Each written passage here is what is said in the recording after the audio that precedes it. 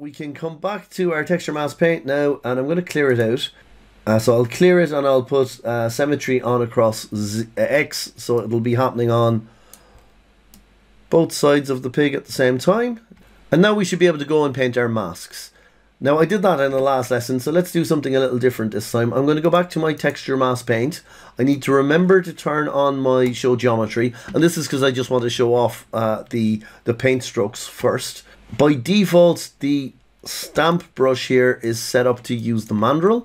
So if I zoom in here, we are painting a mandrel just on top. But I found that you can go and use any ZBrush alphas that you might have kind of kicking around on your machine. So in my case, I have some alphas just here. I'll just show them to you. They're mostly for painting rock-like surfaces. So I'm going to use one of these ones just to get started.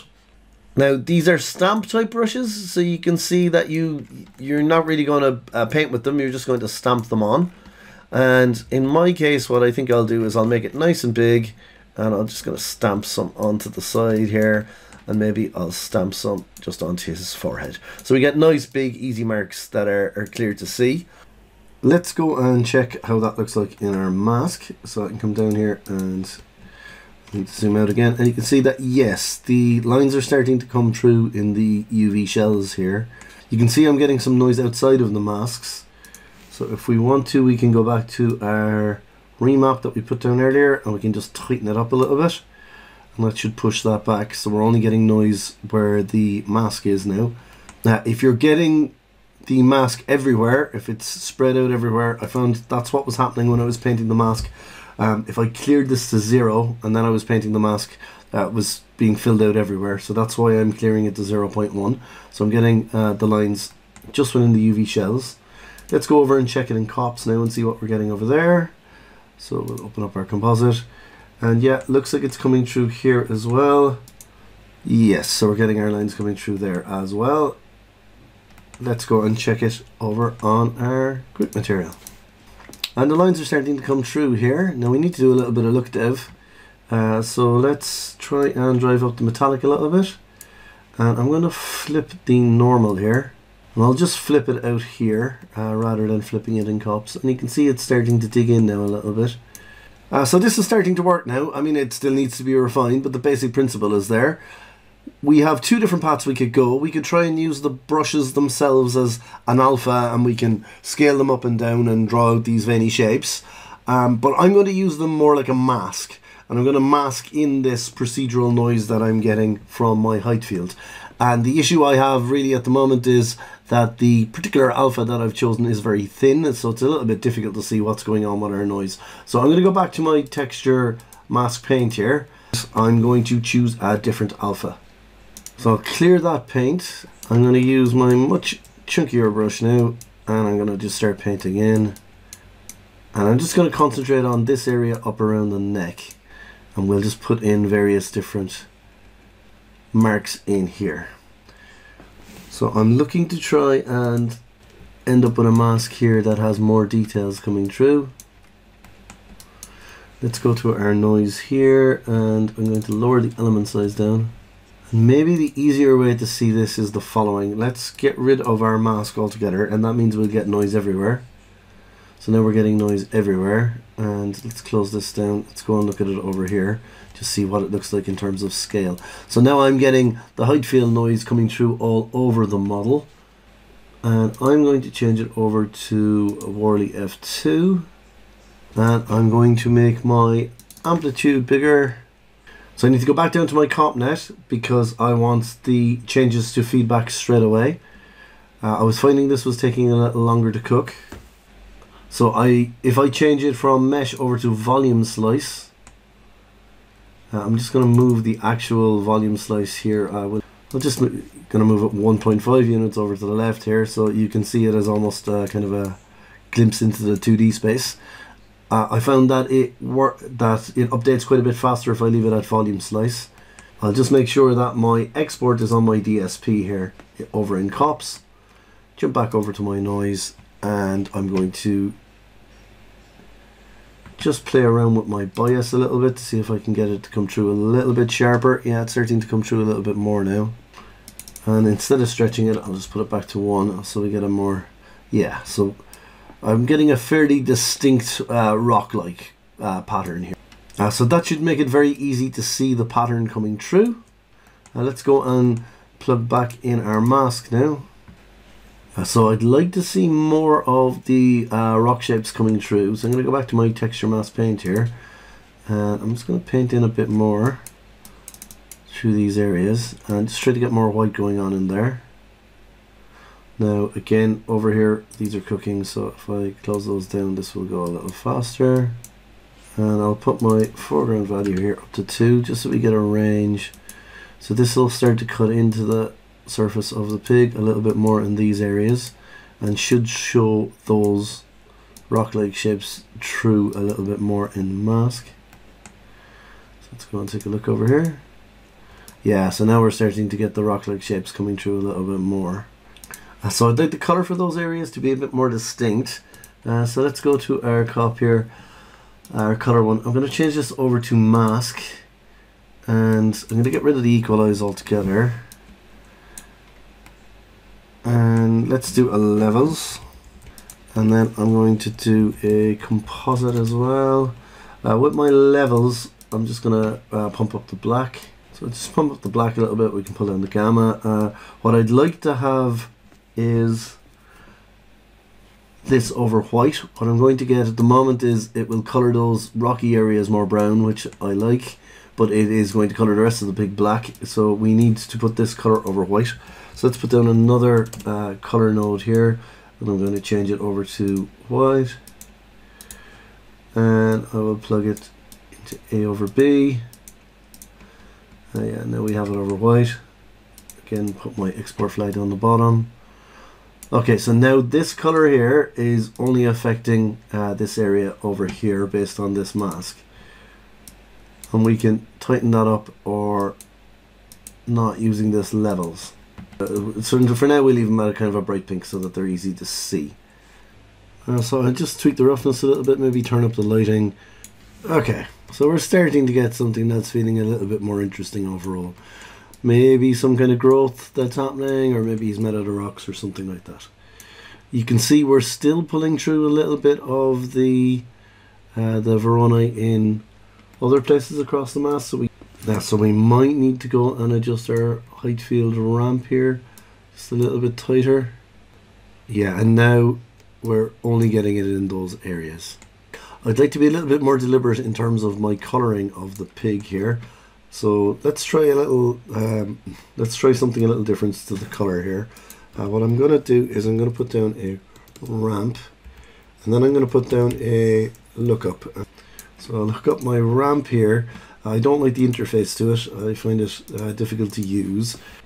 But I found if I plug it into a lookup, the lookup has an option to use a color ramp parameter, and here we get the default Houdini ramp, which is quite nice to use. So I can set this up to be something like magma just for now. And if I change the values on the original ramp here, it will update through the lookup further down. So I can get some interesting looking gradients. So instead of the color that I was using previously, let's hook up my ramp here. So let's close those up. And I'm going to set the ramp to use mask. And now I should end up getting some colors throughout my UV shells. Now I've got the same problem as before, which is that it is showing up too much in the other areas. Let's go and pick some less strong color schemes. So I'm just going to choose sand for the moment here. And you can see that's starting to come through, and I should be able to play around with that in a little while, and I'll just be able to get a variation of color, so I won't get this big block of color like what I had before. So that takes care of my rocky area. For the rest of the pig, I'd like to use the original textures. Now the original textures are stored inside in this HDA, so they're bundled up with the HDA. One easy way to try and get the texture out of here is just right click and go type properties. Extra files are stored under this tab here, and you can see the actual file is this one. It's low res JPEG, and there's an option to save file as. Now I've just saved it out already, so we can save it out as low res JPEG here. Just close that up, Now I can put down a file node over here, and I'm pointed to it already because I've already brought it in, but you would go and grab it. And here we go. So this is the actual pig textures that someone else has gone off and painted for me. So this brings in the pig texture, but it is the wrong size. It is 512 by 512. So I need to scale that up. Now my textures that are coming in are 1K, I think. Yeah, they're 1K. So again, I'll need to automate this later, but let's just put it to resolution. We'll change it to 1024 by 1024 for now. And let's hook up our pig texture here. And that's the pig coloring starting to come through. Now, I can use the levels maybe to get the rock coloring to come through a little bit stronger. So really, I think the issue is here. I'd like these areas to be more distinct and more controlled, but this actual mask that I'm pulling through is a little bit washed out. Now possibly I should deal with this out in the height field. You can see the mask here is not distinct enough. So possibly I should deal with it out here. But now that I'm in COPS, let's take a go at dealing with it in here. This really is just a visualizer for your masks that are coming through. I need to get it out into the network, and the way I'm doing that is I'm going to just put down a color node here, and I change my defaults to blue, but I'll just change it over to white. And so now it's in the network, and I can go and do a levels on it. So I'll do a levels here, and let's pull down the gamma here. So we're getting rid of all of the lower values. Yeah, there we go. And I can plug this into the ramp now, and now the ramp here is using C so for color, and the ramp is only happening within the mask. And I can come down here. This guy needs to be masked as well, so let's plug this guy in here and say we want to use C. Yeah, there you go. So I can use this ramp here for the number of cycles, and I should get handles over here as well, like a 1 and a 2 number, and I can move those around, and that can be kind of handy. I'm not getting them at the moment though. That can be handy for changing the look of the ramp without using the cycles or adding more points. And then I can come in here and I can pick whatever colors I like over here. Probably don't need that levels anymore, so let's skip that guy and let's come down here.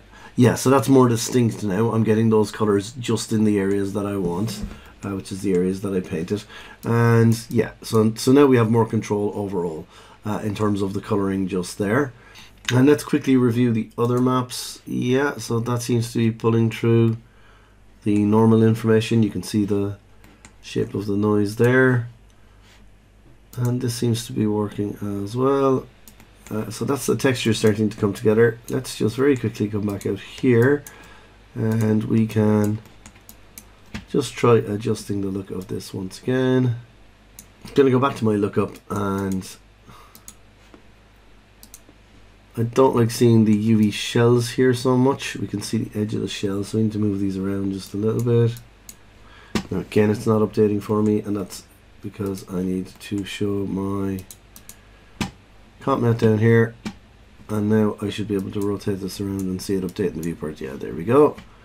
And so I just want to get a variation in color just running across those rocks just there. So I can go back and I can tweak these colors, and I can tweak my ramps and do all of that kind of stuff to get an array of colors in there. Let's just go back to my texture mask paint here, close this guy up, this guy up for a minute, and maybe just try painting in a little bit more detail in one or two other places. And again, I'm just stamping this on, so I'm not going to bother pulling down the quality of it. We can go back and play around with all of our settings. In this case, I might just try playing around with the resolution. I suspect it's going to break some stuff in here. We'll have to go and fix it up, so we might as well figure that out now. So let's go up to 2048. Yes, and something in here has not been picked up correctly, and that doesn't surprise me. So that's 2048, so that's fine. Yeah, this guy here isn't updating, and this one isn't updating either. Okay, so we would need to update our colors as we go down along, and probably our ramp as well, I imagine. We can reference in the overall size if we need to. The slightly quicker way to do it, I guess, would be to do this. So that will pick up the size from whatever is plugged into the first element, and then you just break it again. And probably the same for this guy. And now these are all 2048. Oh, it doesn't look like it's come through all the way. Probably for this guy as well, we need to go up to 2048 by 2048. So now it'll be a little bit slower, but we'll get a little bit more detail into our mass overall. So our next step would be to bring it all over into Karma.